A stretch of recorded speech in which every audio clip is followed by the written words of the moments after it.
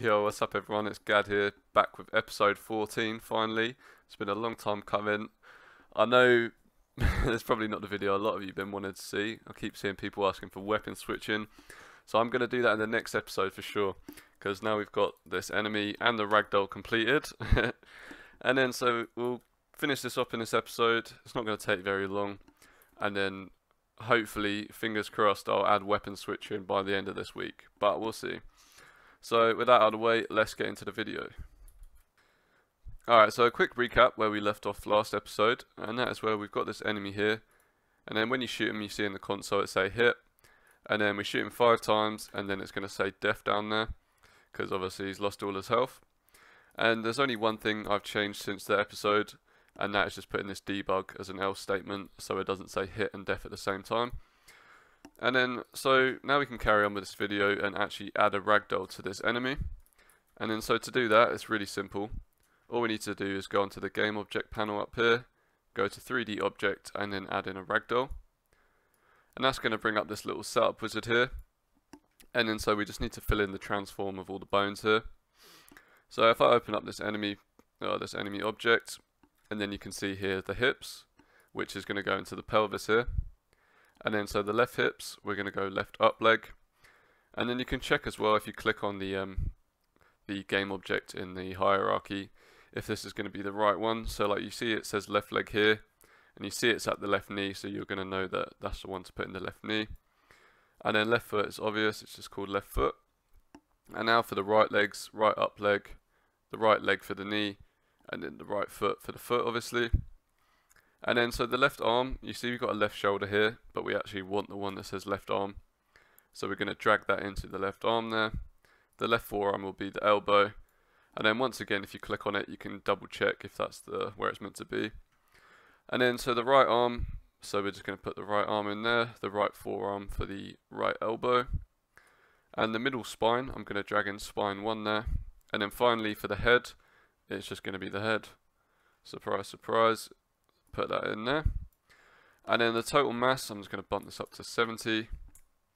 And then so this strength here is going to be the stiffness of the joints. So if this is 0, it's going to be kind of loose and more floppy. And then if you put up the strength, it's going to be, well, more stiff. And finally this flip forward, if you click on the hips here, and then this Z direction is facing backwards, you're going to want to click flip forward, but mine's facing the right way, so we can just click create.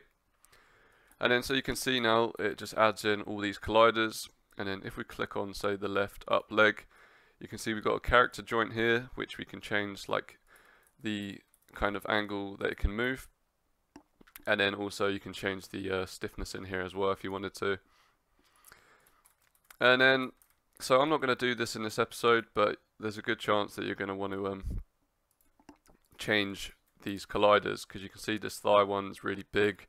The one for his shin is huge, so you just want to go around tweaking all the radiuses and heights for these, because you can see where we've got all these gaps, like where the neck is.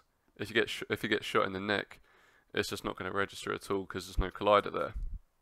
Well, there won't be when we remove this capsule collider, because we're not going to need that anymore. So now that's done. So this character is now a ragdoll. If we press play, you'll see it happening straight away. See him just drop and then fall to the ground. But obviously it's not much of a game if the enemies are always laying on the ground and can't do anything. So we're going to add a new component to it and then call this the Ragdoll Manager. And then so this is basically going to be in charge of setting the ragdoll active or not. I'm going to create an ad, open it up, and then so up here first of all we're going to have a rigid body array, and then call this RBs. And then in the start we're just going to set the RBs equal to get components in children. So I'm just going to add an S in there. And then the type obviously is going to be a rigid body. And then so now this is all filled up with the rigid bodies for the whole ragdoll. We can make a for each loop, and this is going to be for each rigid body called RB in RBs. Then what we're going to do to these is RB.isKinematic set is equal to true. And if you don't know what isKinematic is on the rigid bodies, it's basically when this is set to true, gravity isn't going to affect the rigid body and neither are external forces. So that's what we want, because we just want him to stay in the pose for his animations or whatever, even though we've got no animations at the moment. And then so instead of this update, we're just going to create a public void, and then I'm going to call this trigger ragdoll. And then in here, we're just going to copy this line from the start, but instead of it being set to true, we're going to set to false. And then so now we can actually go ahead and trigger this when the enemy's dead. So in the enemy health script, I'm going to create a ragdoll manager reference here, and then just call this ragdoll manager. And then in the start, we need to get this, so I'm going to create the start function, and then this is simply going to be ragdoll manager equals get component, and then obviously the ragdoll manager. And then so now we've got the ragdoll manager in the enemy def, we can just go ragdoll manager dot trigger ragdoll. And then so now that's done, we can test this out. Alright, so if we shoot the guy now, obviously we're going to hit him 5 times, and now he's going to drop. But you can see that just doesn't look great when he dies and has no reaction to being killed. He just kind of drops his legs. We kind of want him to be flying back a little bit. So we're going to add a kickback force for when he's dead. So when he gets killed, he's going to go flying back in the air a little bit. And then so to set that up, that's very simple. In the weapon manager, we're going to add a property here, or add a variable. It's going to be, this one needs to be public actually. A public float. And then just call this enemy kickback. Force, set this equal to 100 by default. And then also in the bullet script here, we're going to have a hidden inspector. Well, it doesn't have to be hidden inspector. Do it if you want. The public vector 3, call this direction. And then back in the weapon manager once again, where we fire and we spawn in the bullet here. You can see we've got a reference to the bullet script, so we're just going to set the bullet script dot direction, and this is going to be the direction we're adding the force in. So it's going to be set equal to the barrel position dot transform dot forward. So basically, when we shoot the weapon, it's going to store the direction that the bullet has been shot in, and then so when we add the force when it hits the player and the player's dead, we can add the force in the direction that the bullet was going. And then so that's all we need to do in the weapon manager, I believe. And then so in the bullet, what we're going to do is check if the enemy health is less than or equal to 0. Then what we're going to do is get the rigid body that we've hit. So we're just going to go rigid body RB, set this equal to collision.gameObject.getComponent, and this is going to be a rigid body.